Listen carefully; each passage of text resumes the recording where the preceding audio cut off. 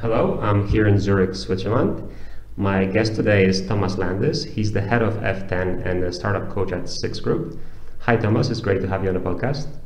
Thank you for being with us here in Zurich. Thank you.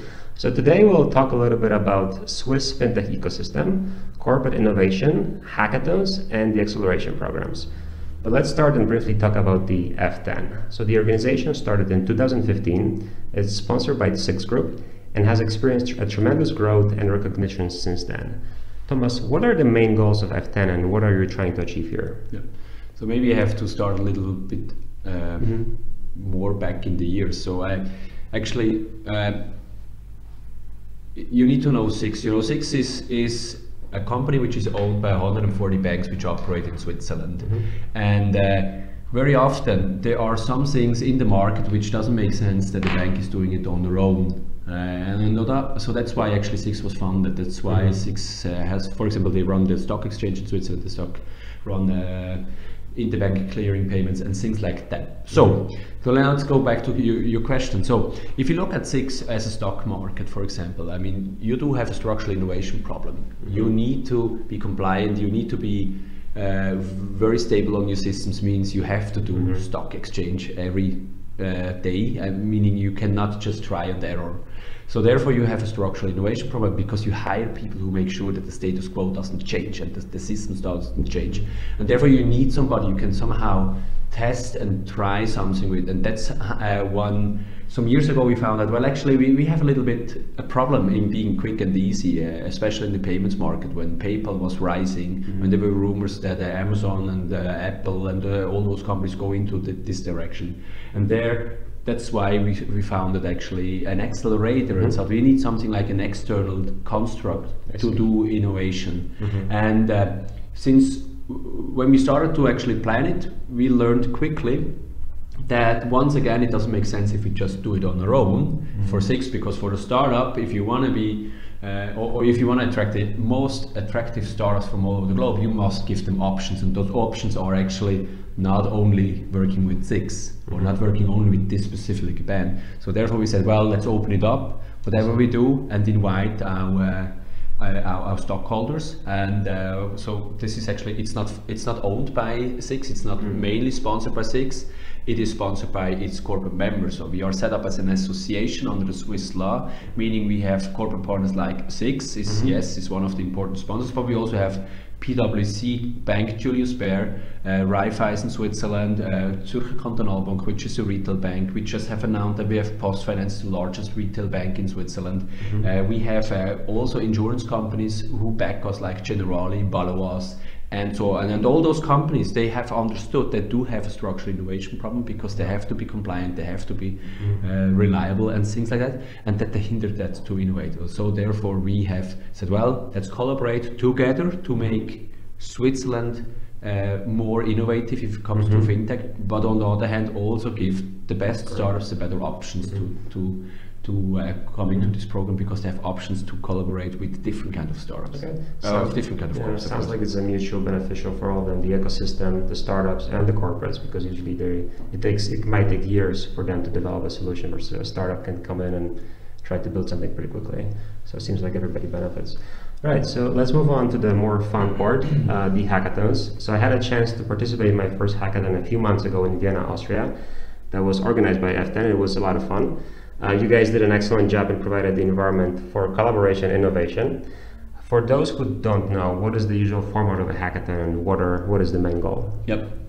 So the main goal is actually for us to create startups which work on a topic which is relevant for the banks and the insurance companies. So meaning those challenges you have seen at the hackathon, they were not just given out because we think they are cool to work on. We saw they are topics which will be relevant for the banks, or which are relevant for the banks, and therefore we set up a platform. This is basically what we do, and the platform is this 48-hour where we bring together people out of banks. Those are the guys we target, out of banks and insurances, which see in their everyday work that there is a white spot where they think there could be a solution, or they just think there must be a better way, like we do it today. And so the hackathon then is the platform. So we start normally on a Friday at 5 o'clock and we end on Sunday on 5 o'clock. And in this platform we try to bring in those people with the great ideas, bring in some talents who can develop something quickly or who like just to work on ideas. And we from F10 help them with coaching then really to focus what is really the problem you try to solve for which customer. And I mean, and if you think of this, it's very, very difficult very often to find out who is really the problem in a company like, for example, UBS with 35,000 global employees.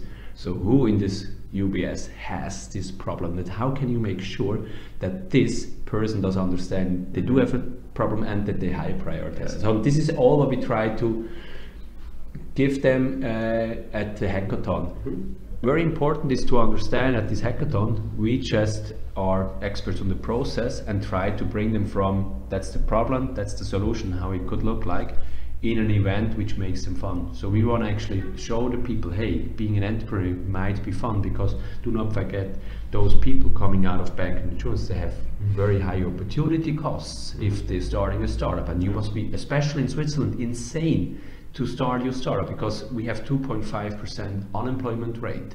If you have half a brain, you find a fantastic job in finances in Switzerland. So therefore, it must be very attractive to be an entrepreneur, and this is what it's not at the moment. And we try somehow at the hackathon to have a great event, so everybody thinks, well, this is a great idea, this is how it could be solved. Okay, what can I do? Can I quit my job on Monday? Yeah, I feel like this is exactly what happened to me coming from a more corporate environment. Like actually coming to Vienna just completely changed my path, and I'm just pursuing something Sorry else. for that. That's exciting. I really love that. Do you have any tips or advice for future participants? What does it really take to win a hackathon? It needs to have a great team. You need to have a lot of fun, and you really must understand your problem. And very important is also, do not fall in love with your solution, fall in love with the problem you're trying to solve. I mean, for example, your problem you try to solve, I think it's so relevant. It's so relevant that people started to think about, yes, there is something wrong in capitalism. Maybe it has a relationship to democracy, like we learned. And there find other people who are trying to think on this problem, look at it from different kind of angles, and then have a great idea how you could solve it. And of course, you also must be lucky that the jury is smart enough to understand actually problem, and you must be very well prepared. And of course, our platform helps there at the hackathon to present this problem and the solution for it in 3 minutes, and then compete against other 25 other great ideas like we had in Vienna or in Zurich. We had even 37 prototypes coming out of it, which were very good ideas. Yeah, it's pretty amazing to see all the ideas and how people come together. It's definitely a good experience. Highly recommend participating in future hackathons. So let's move on to the acceleration program. So you have a 6-month prototype to product program that is quite unique because it's kind of long and it's focused a little bit more on the early stage startups. How does the program really work? Well, let's explain quickly why it's so long and why do we focus on early stage startups. And I have here to explain two things. There are two kinds of accelerators in the world. The majority of accelerators, the startup bootcamps, the Techstar, they all have an investment goal, meaning they invest early in ideas and they think maybe 1 of 10 or 100 ideas will be very successful, and this gives me actually the kickback for everything. We have another belief. We are looking for people who believe that the financial infrastructure in Switzerland should be ready for the future. So therefore we targeting banks and corporates like SIX who do understand, yes, we need to move the banks into a new area. And out of those beliefs, what we do, we find the self-motivated guys in the banks and we find the self-motivated guys in the organizations which really want to drive innovation. So now the problem is banks and insurance companies, like I explained before, are not naturally innovators. So, and this is a big problem, meaning if you bring a great solution to a bank, they say, yeah, this is fantastic, I would like to implement it. Our next release is in 3 months. well, but you need to actually adapt this and adapt this and adapt this, and can we have it in green? The startup normally says, yes, we could do that, but it costs about 145,000 euros. Are you willing to pay that? And the banks say, of course not. So, and therefore say, well, okay, then please go home, do your homework, and come back in 6 months, because then you have the next release slot. And this is just not working very often, meaning those sales cycles to banks are so extremely long. And so we said, well, if we bring in those teams who have been hopefully at the hackathon or at another problem the corporate have, if it comes to innovation, into our program, we actually lowered the burden of having those teams going in a field where nobody wants to work with them, because they're working on a topic which is relevant for the banks. And then, so now in those 6 months, what it happens again, in the first months we focus on what is really the problem, trying to understand what is the problem from the corporate and how could that problem the startup has looked at fit together. Is it really the same, or does it go in another direction? In the second months, it's then more about, okay, this is now the problem, but what is the solution? What kind of team do I need to bring this solution to the market? What kind of sales channels do I probably need to set up? Do I have a sales team? What kind of risks do I have? What kind of business model should I set up that is beneficial for me and bringing me a revenue, things like that.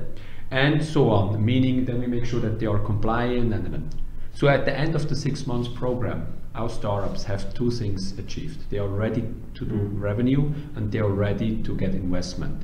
And if you look at it, what is needed for a startup to be able to generate revenue with banks? It's very broad. Your product must be finished. Your technology must be proven, meaning a compliance officer, risk officer must say, yes, we allow this solution to be on our core banking solution, for example. You must have the right team behind with the right skills to be able to execute a proof of concept or a product into a bank. You need to have the finances to do that, and you need also to be very agile, because the banks normally change their minds very, very often. And this is what we actually guarantee to our corporates and to the others, for all those teams who come through our program and who have successfully finished our program, that those teams are ready to take investments, and that they are ready to take actually or generate revenue, which means they have a proven product and a proven market. Yeah, sounds like there's obviously a lot of variables for making a startup success, but the program itself with your blueprint is a great way to move forward.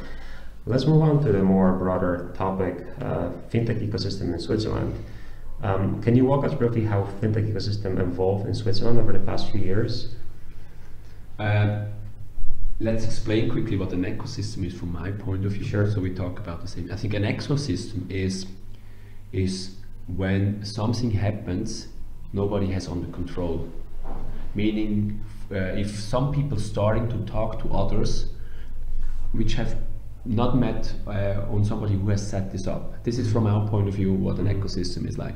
And if you just look at it, what happened here in F10 is actually, we started very low and said, well, let's have a location where people from bank and startups can meet, give them a little bit of coaching, and give them some beer so they can talk at the same level, and also make sure that they get some coaching, and that we are opening up actually our contacts to those, and invite them to different kind of networking events, and let's see what's happening. And this is actually what happens. So what happened in that network in the last 3 years when we started? Well, if you look at just from an F10 point of view, we started with 3 members, 6, Julius Baer and PwC. Now, yesterday we announced 2 more, now we are 11. And we have 2 more in the pipeline, which we are not allowed to announce yet, meaning companies do understand. On the other hand, you see how many collaborations have started with that. We had like 50 startups going through our program so far, plus minus. They got investment. Some of our corporate partners, for example, like 6, have started up fintech early stage investment funds, and things are happening around that, meaning the ecosystem started really once we offered this platform. Very often we see teams coming into a program, or as soon as they got accepted for a program, they then quit their job. Meaning we give them a little bit of security and saying, well, once you come into a program, you have you have validated pretty well the market, because there are 12 corporates behind who have an interest in you. This means you're not taking such a big risk on really quitting a very high priced or well paid job. Yeah, and this is actually what an ecosystem is for us, and it's starting to grow.